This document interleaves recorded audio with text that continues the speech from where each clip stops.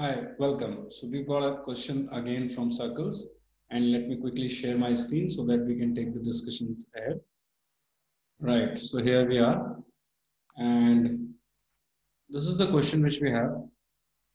It says that ABCD is a cyclic quadrilateral. So it's a cyclic quadrilateral. That means all the four vertices of this quadrilateral will be lying on this circle somewhere. And there are two diagonals of this quadrilateral, AC and BD. These are the diagonals.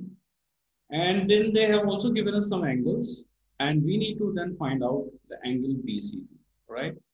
So as we've been doing in our early, questions, let's first get this diagram done on the circle so that we can move ahead.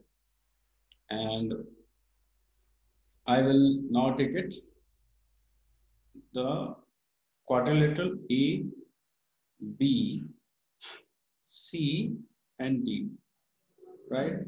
So let's name them A, B, C, and D, right? Now they're saying AC and BD are the diagonals. So let's connect these diagonals, A with C, and we've got the diagonal AC. Then we are also connecting D with B. Yes. So the BD is the another diagonal. And now let's also form our quadrilateral, which we are talking about in this. So this is AB, then I'm connecting B with C, and that's like BC.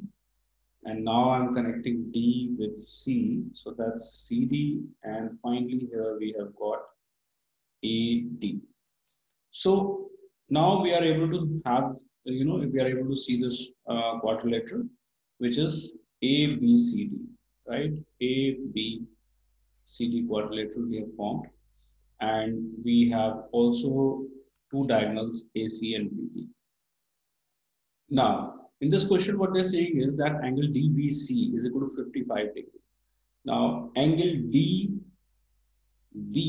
and then C. So that means this one is 55 degree, right? So that's what it is.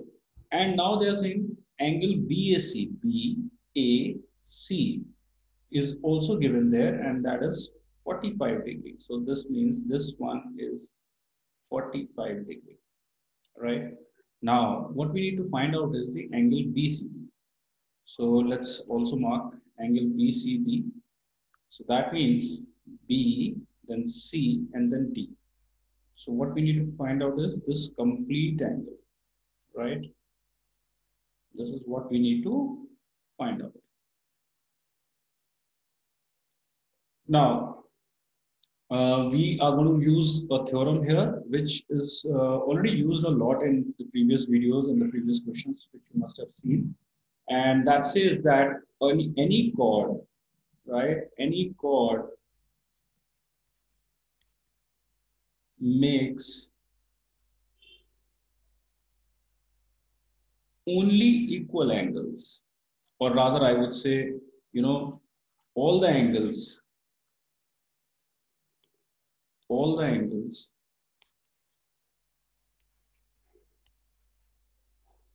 made by a chord on the same segment, on the same segment of the circle, same segment of the circle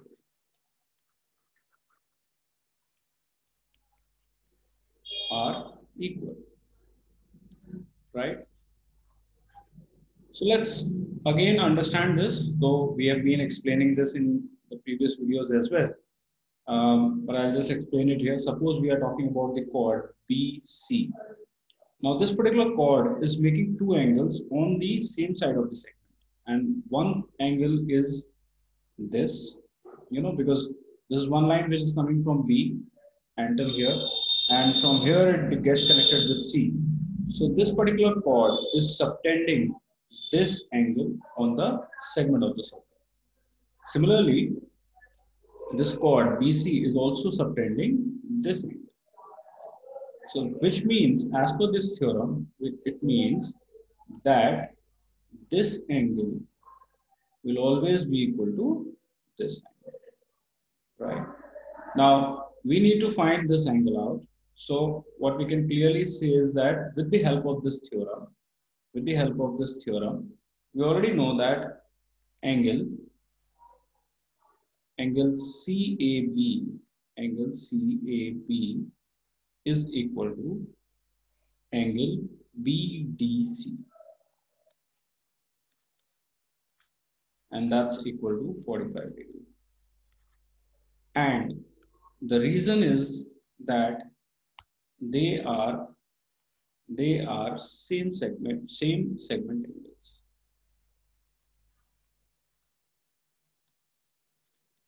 right? So it's very simple. Once we have the understanding of this theorem, it's absolutely simple.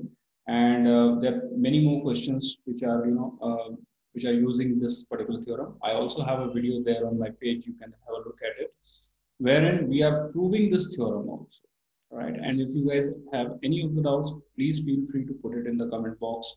Let me know, and I'll be coming up with your solution, right? Now, we got that this angle is 45 degrees. Now, it is very simple. We will observe the angle DB, and then C, right? So, if we see this angle DBC, we we can say that, angle BDC plus angle DBC plus angle DCB, right? Which are basically three different angles of the triangle, and the sum of all the three angles of a triangle, of any triangle, is always 180 degrees. So we can use this equation here, and we will now simply put the values. So the value of angle BDC is 45 degree, which we just calculated. And we'll write angle DBC is 55 degree. And this is what we need to find out, angle DCB. And that's like 180 degree coming again.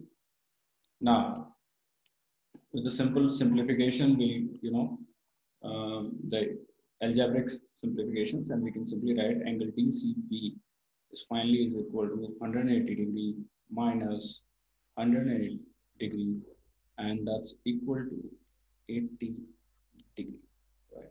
So we can say that this angle is 80 degree, right?